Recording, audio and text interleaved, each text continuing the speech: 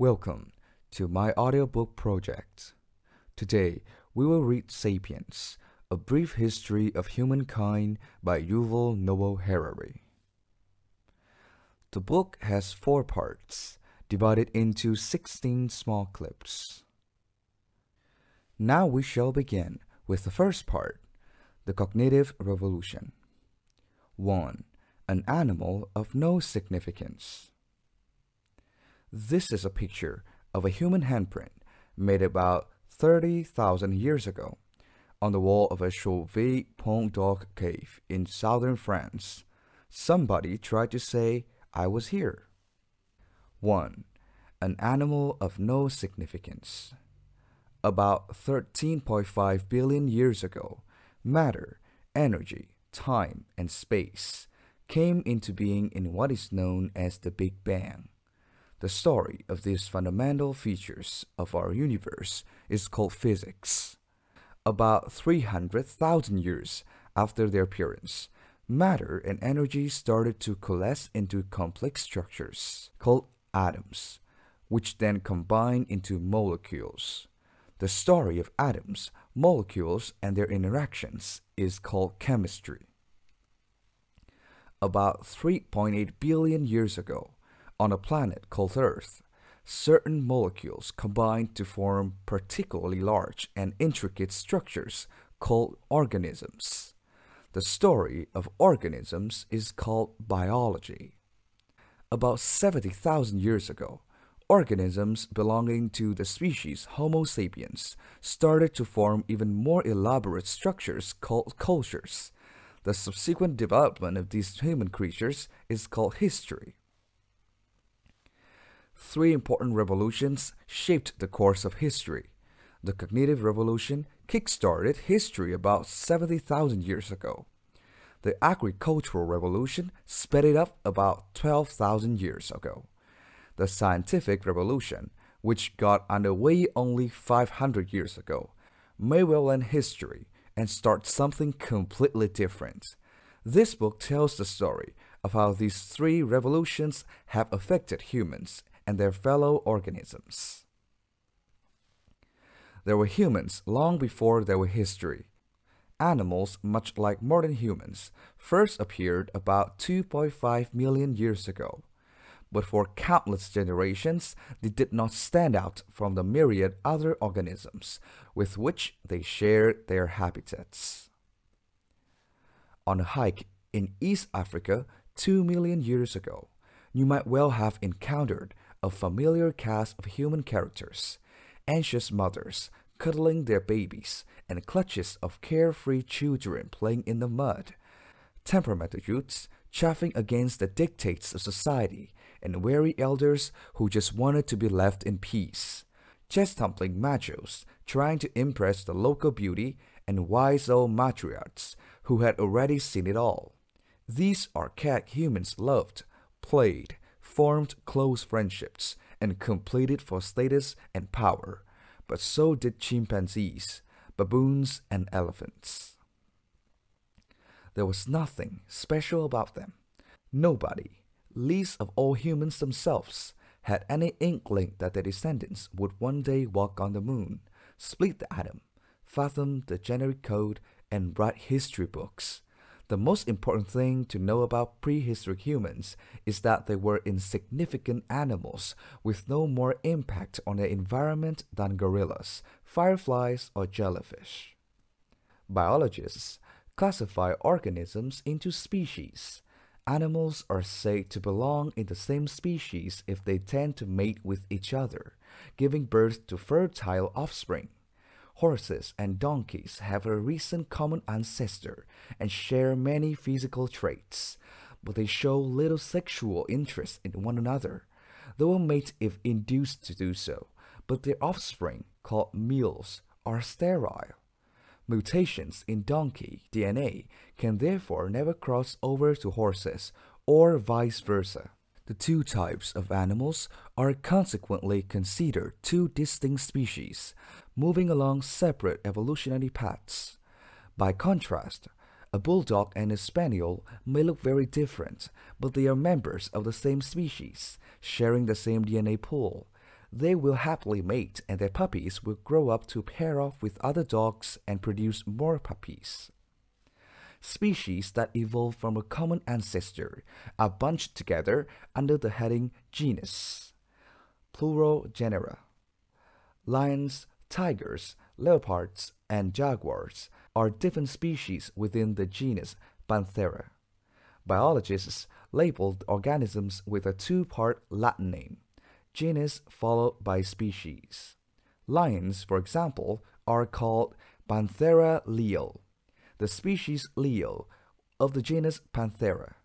Presumably, everyone reading this book is a Homo sapiens, the species sapiens wise of the genus Homo, man. Genera, in their turn, are grouped into families such as the cats, lions, cheetahs, house cats, the dogs, wolves, foxes, jackals, and the elephants, mammoths, mastodons. All members of a family trace their lineage back to a founding matriarch or patriarch. All cats, for example, from the smallest house kitten to the most ferocious lion, share a common feline ancestor who lived about 25 million years ago. Homo sapiens, too, belongs to a family. This fact used to be one of history's most closely guarded secrets. Homo sapiens long preferred to view itself as set apart from animals, an orphan bereft of family, lacking siblings or cousins, and most importantly, without parents. But that's just not the case. Like it or not, we are members of a large and particularly noisy family called the Great Apes. Our closest living relatives include chimpanzees, gorillas, and orangutans. The chimpanzees are the closest. Just 6 million years ago, a single female ape had 2 daughters. One became the ancestor of all chimpanzees, the other is our own grandmother. Skeleton in the closet. Homo sapiens has kept hidden an even more disturbing secret. Not only do we possess an abundance of uncivilized cousins, once upon a time we had quite a few brothers and sisters as well. We are used to thinking about ourselves as the only humans, because for the last 10,000 years, our species has indeed been the only human species around. Yet, the real meaning of the word human is an animal belonging to the genus Homo. And there used to be many other species of this genus besides Homo sapiens. Moreover, as we shall see in the last chapter of the book, in the not-so-distant future we might again have to contend with non-sapiens humans. To clarify this point, I will often use the term sapiens to denote members of the species Homo sapiens, while reserving the term human to refer all extant members of the genus Homo. Humans first evolved in East Africa about 2.5 million years ago from an earlier genus of apes called Australopithecus, which means southern ape. About 2 million years ago, some of these archaic men and women left their homeland to journey through and settle vast areas of North Africa, Europe, and Asia,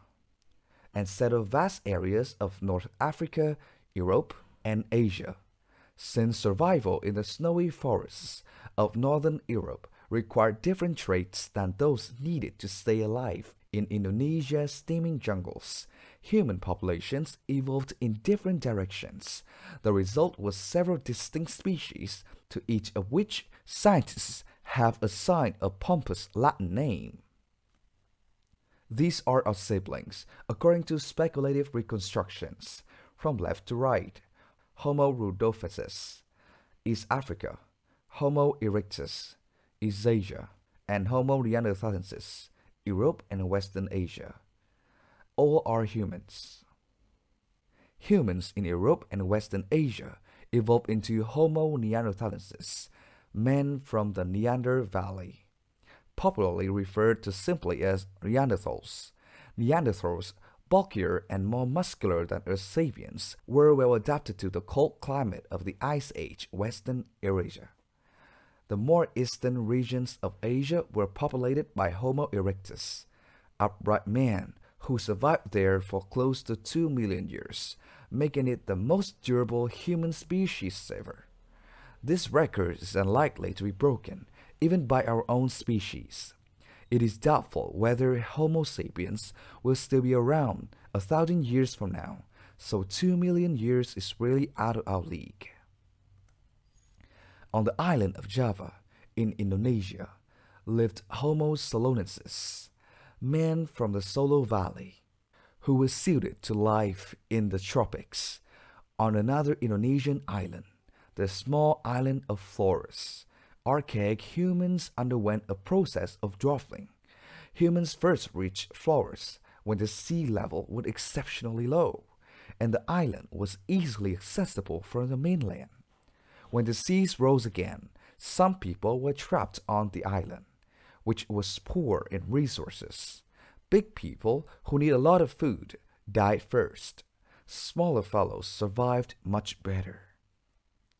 Over the generations, the people from Flores become dwarfs. This unique species, known by scientists as Homo florensiensis, reached a maximum height of only 1 meter and weighed no more than 25 kilograms.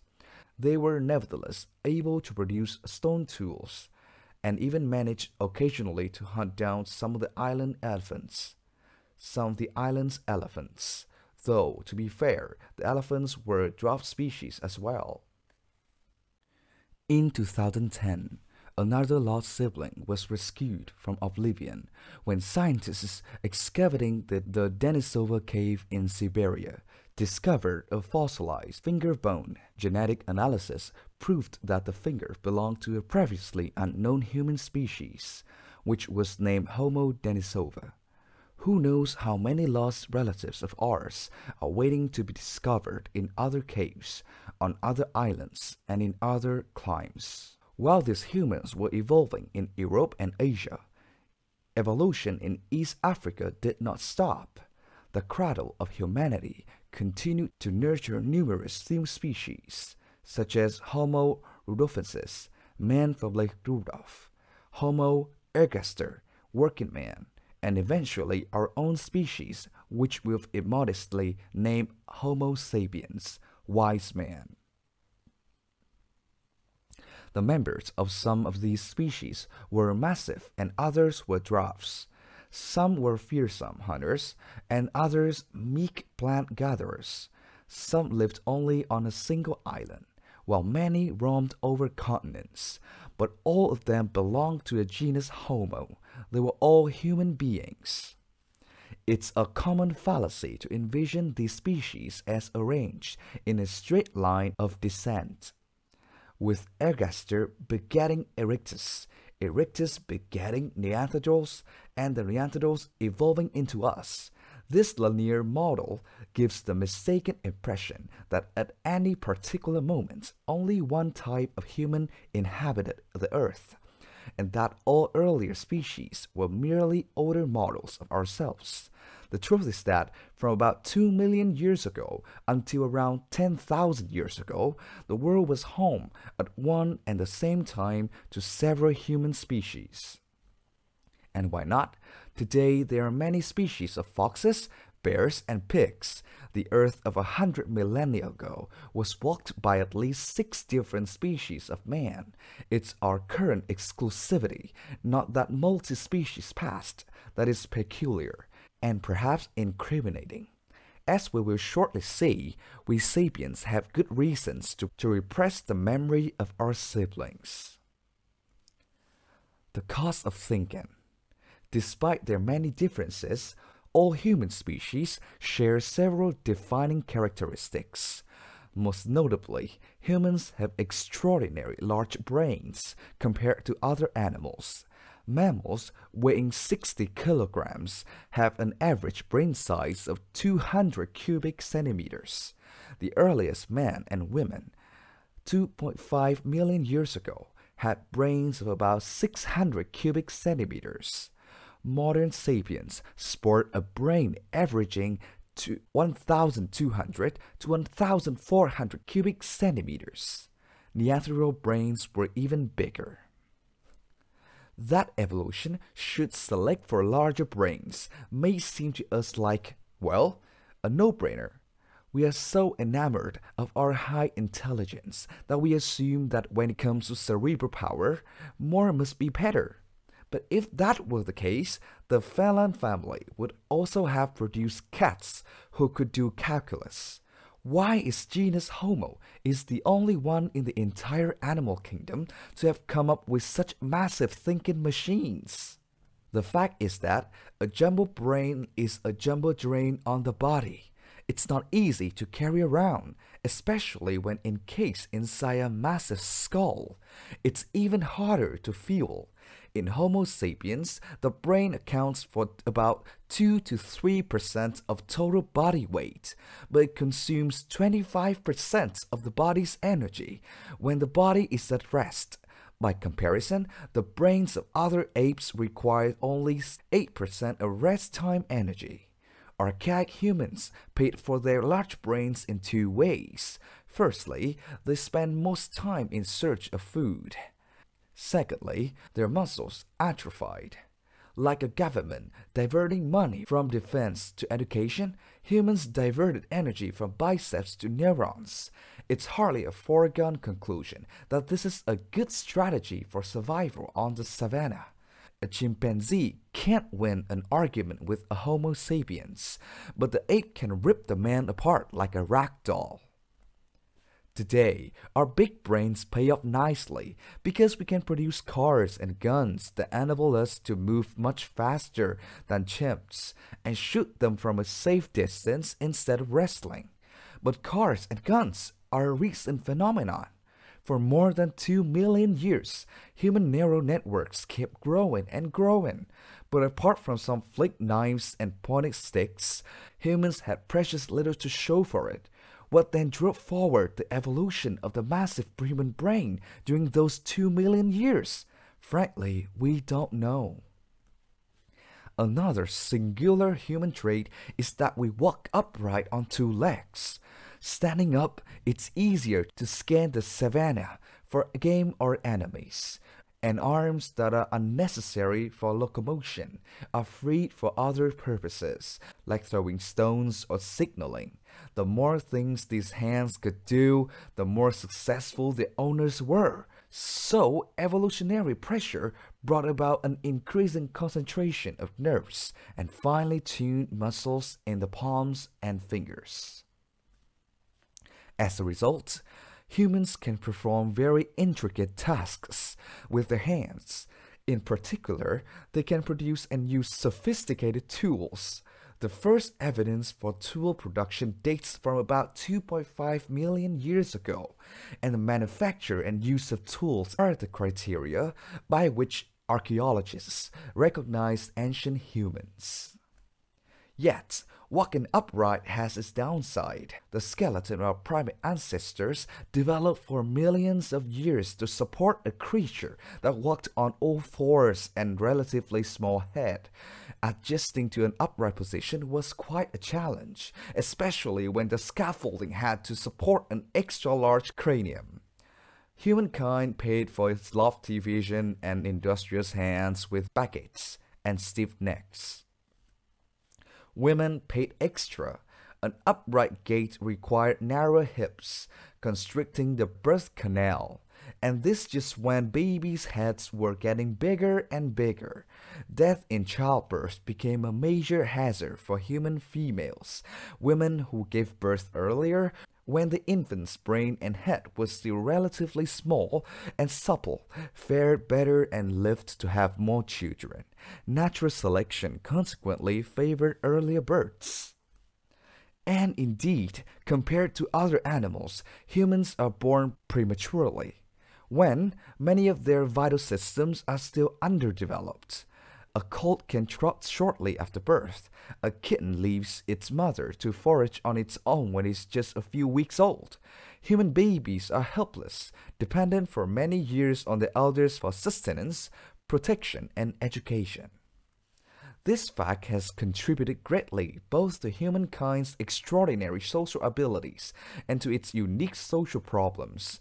Lone mothers could hardly forage enough food for their offspring, and themselves with needy children in tow. Raising children required constant help from other family members and neighbors.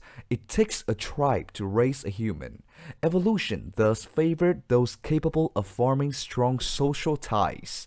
In addition, since humans are born underdeveloped, they can be educated and socialized to far greater extent than any other animal. Most mammals emerge from the womb like glazed earthenware emerging from a kiln. Any attempt at remolding will scratch or break them. Humans emerge from the womb like a molten glass from a furnace. They can be spun, stretched, and shaped with a surprising degree of freedom. This is why today we can educate our children to become Christian or Buddhist, capitalist or socialist, warlike or peace-loving.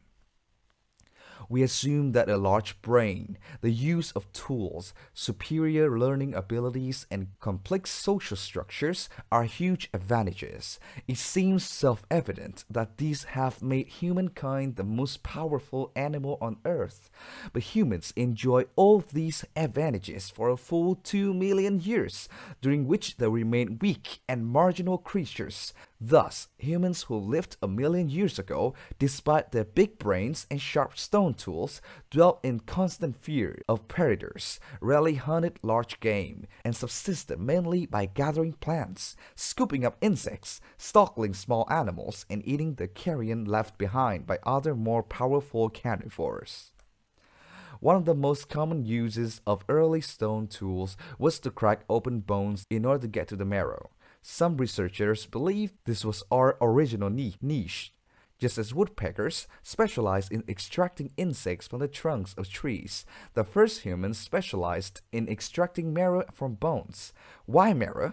Well, suppose you observe a pride of lions take down and devour a giraffe. You wait patiently until they are done, but it's still not your turn because first the hyenas and jackals. And you don't dare interfere with scavenge the leftovers.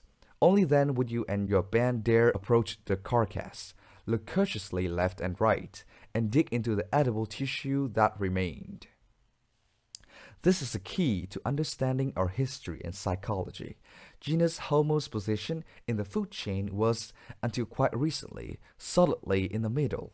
For millions of years, humans hunted smaller creatures and gathered what they could, all the while being hunted by larger predators. It was only 400,000 years ago that several species of man began to hunt large game on a regular basis, and only in the last 100,000 years, with the rise of Homo sapiens, that man jumped to the top of the food chain. That spectacular leap from the middle to the top had enormous consequences. Other animals at the top of the pyramid, such as lions and sharks, evolved into that position very gradually, over millions of years. This enabled the ecosystem to develop checks and balances that prevent lions and sharks from wreaking too much havoc. As lions become deadlier, so gazelles evolved to run faster, hyenas to cooperate better, and rhinoceroses to be more bad-tempered. In contrast, humankind ascended to the top so quickly that the ecosystem was not given time to adjust. Moreover, humans themselves failed to adjust. Most top predators of the planet are majestic creatures. Millions of years of dominion have filled them with self-confidence. Sapiens, by contrast, is more like a banana republic dictator. Having so recently been one of the underdogs of the savannah, we are full of fears and anxieties over our position, which makes us doubly cruel and dangerous.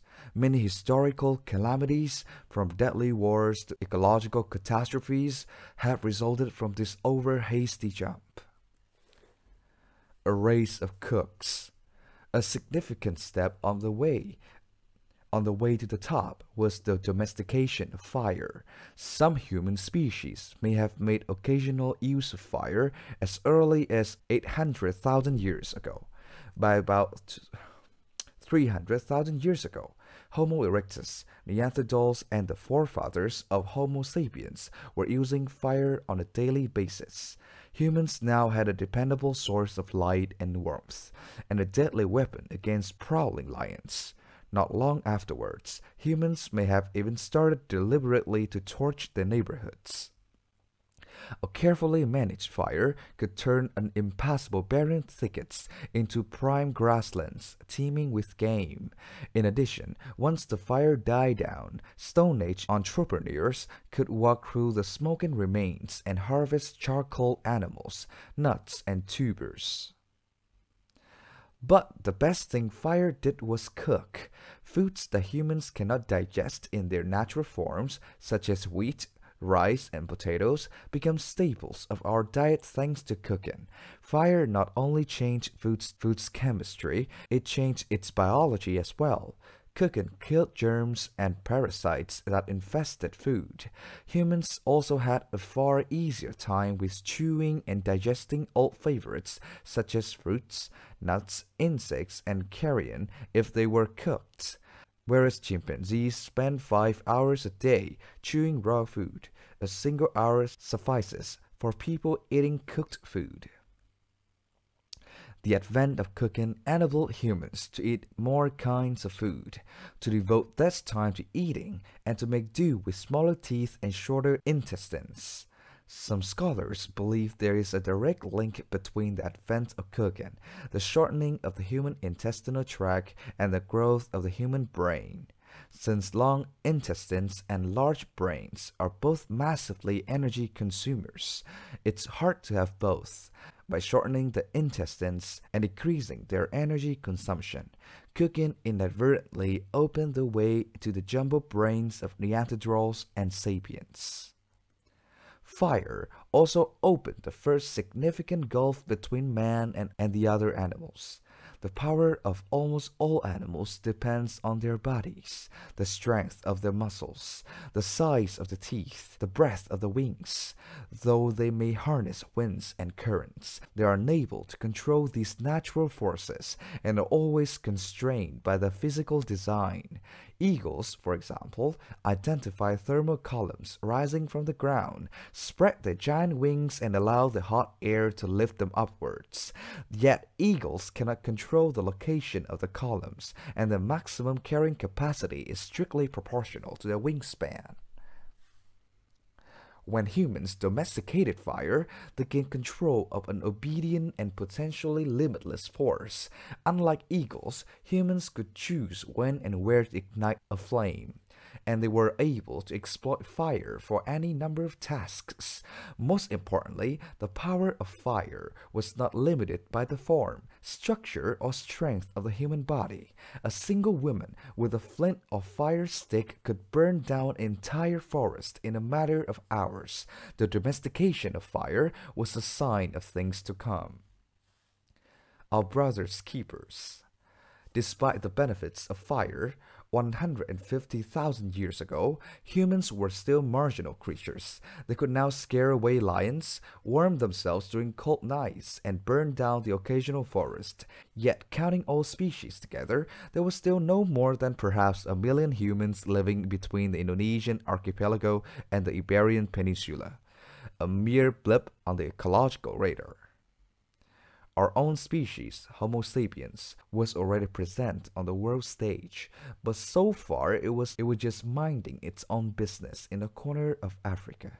We don't know exactly where and when animals that can be classified as Homo sapiens first evolved from some earlier types of humans, but most scientists agree that by 150,000 years ago, East Africa was populated by sapiens that looked just like us. If one of them turned up in a modern morgue, the local pathologist would notice nothing peculiar.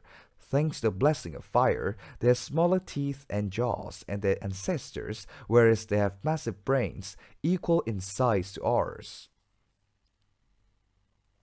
Scientists also agree that about 70,000 years ago, sapiens from East Africa spread into the Arabian Peninsula, and from there they quickly overran the entire Eurasian landmass. when Homo sapiens landed in Arabia, most of Eurasia was already settled by other humans. What happened to them? There are two conflicting theories. The interbreeding theory tells a story of attraction, sex, and mingling. As the African immigrants spread around the world, they bred with other human populations, and people today are the outcome of this interbreeding. For example, when sapiens reached the Middle East and Europe, they encountered the Neanderthal. These humans were more muscular than sapiens, had larger brains, and were better adapted to cold climes. They used tools and fire, were good hunters, and apparently took care of the sick and infirm. Archaeologists have discovered the bones of Neanderthal who lived for many years with severe physical handicaps, evidence that they were cared for by their relatives. Neanderthals are often depicted in caricatures as the archetypical British and stupid cave people, but recent evidence has changed their image. According to the interbreeding theory, when sapiens spread into Neanderthal lands, sapiens bred with Neanderthals until the two populations merged.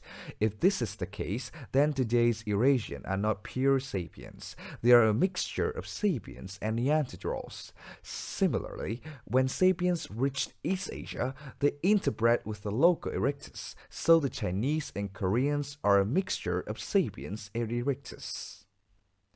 The opposing view, called the replacement theory, tells a very different story, one of incompatibility, revulsion, and perhaps even genocide. According to this theory, sapiens and other humans had different anatomies, and most likely different mating habits and even body odor. They would have little sexual interest in one another, and even if a Neanderthal Romeo and a sapiens Juliet fell in love, they could not produce fertile children, because the genetic gulf separating the two populations was already unbridgeable. The two populations remained completely distinct, and when the Neanderthals died off or were killed off, their genes died with them. According to this view, sapiens replaced all the previous human populations without merging with them. If that's the case, the lineage of all contemporary humans can be traced back exclusively to East Africa 70,000 years ago. We are all pure sapiens. A lot hinges on this debate. From an evolutionary perspective, 70,000 years is a relatively short interval. If the replacement theory is correct, all living humans have roughly the same genetic baggage, and radical distinctions among them are negligible. But if the interbreeding theory is right, there might well be genetic differences between Africans, Europeans, and Asians that go back hundreds of thousands of years. This is political dynamite, which could provide material for explosive racial theories. In recent decades, the replacement theory has been the common wisdom in the field. It had firmer archaeological backing and was more politically correct. Scientists had no desire to open up the Pandora's box of racism by claiming significant genetic diversity among modern human populations. But that ended in 2010, when the results of a 4-year effort to map the Neanderthal genome were published. Geneticists were able to collect enough intact Neanderthal DNA from fossils to make a broad comparison between it and the DNA of contemporary humans. The results stunned the scientific community. It turned out that 1 to 4% of the unique human DNA of modern populations in the Middle East and Europe is Neanderthal DNA. That's not a huge amount, but it's significant. A second shock came several months later, when DNA extracted from the fossilized finger from Denisova was mapped. The results proved that up to 6% of the unique human DNA of modern Melanesians and Aboriginal Australians is Denisovan DNA. If these results are valid, and it's important to keep in mind that further research is underway and may either reinforce or modify these conclusions, The interbreeders got at least some things right. But that doesn't mean that the replacement theory is completely wrong. Since Neanderthals and Denisovans contributed only a small amount of DNA to our present-day genome, it is impossible to speak of a merger between sapiens and other human species, although differences between them were not large enough to completely prevent fertile intercourse. They were sufficient to make such contacts very rare. How then should we understand the biological relatedness of sapiens, Neanderthals, and Denisovans? Clearly, they were not completely different species like horses and donkeys. On the other hand, they were not just different populations of the same species like bulldogs and spaniels. Biological reality is not black and white. There are also important gray areas. Every two species that evolved from a common ancestor, such as horses and donkeys, were at one time just two populations of the same species, like bulldogs and spaniels. There must have been a point when the two populations were already quite different from one another, but still capable of rare occasions of having sex and producing fertile offspring. Then another mutation severed this last connection thread, and they went their separate evolutionary ways. So, the populations did not merge, but a few lucky Neanderthal genes did hitch a ride on the Sapiens Express. It is unsettling and perhaps thrilling to think that we sapiens could at one time have sex with an animal from a different species and produce children together. But if the Neanderthals, Denisovans, and other human species didn't merge with sapiens, why did they vanish? One possibility is that Homo sapien drove them to extinction. Imagine a sapiens band reaching a Balkan valley, where Neanderthals had lived for hundreds of thousands of years. The newcomers began to hunt the deer and gather the nuts and berries that were the Neanderthals' traditional staples. Sapiens were more proficient hunters and gatherers, thanks to better technology and superior social skills. So they multiplied and spread. The less resourceful Neanderthals found it increasingly difficult to feed themselves. Their population dwindled, and they slowly died out, except perhaps for one or two members who joined their sapiens neighbors. Another possibility is that competition for resources flared up into violence and genocides. Tolerance is not a sapiens trademark. In modern times, a small difference in skin color, dialect, or religion has been enough to prompt one group of sapiens to set about exterminating another group. Would Asian sapiens have one more tolerant towards an entirely different human species?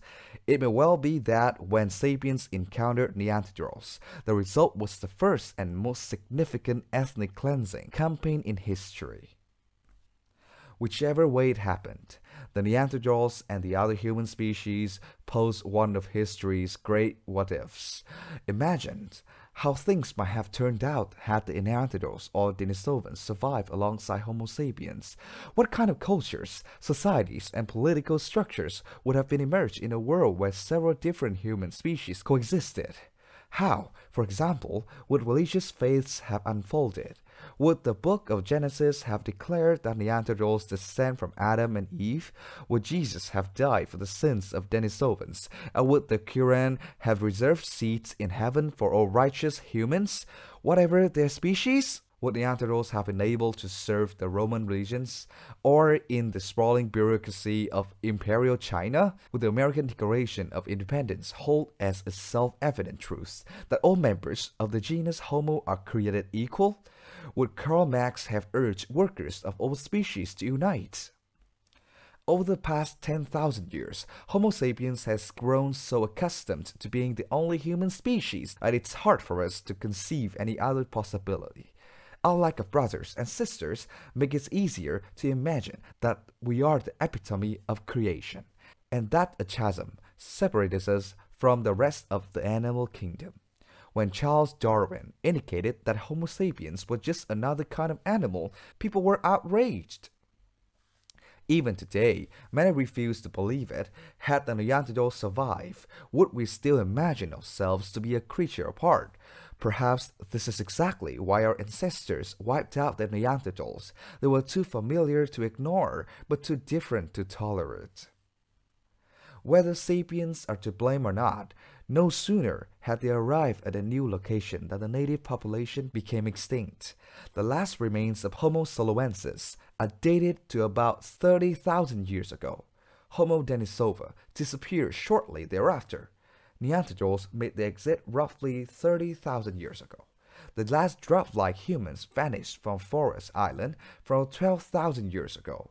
They left behind some bones, stone tools, and a few genes in our DNA, and a lot of unanswered questions. They also left behind us Homo sapiens, the last human species. What was the sapiens' secrets of success?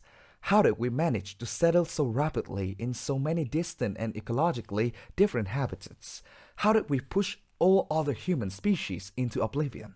Why couldn't even the strong, brainy, cold-proof Neanderthals survive our onslaught? The debate continues to rage. The most likely answer is the very thing that makes the debate possible. Homo sapiens conquered the world thanks to above all to its unique language.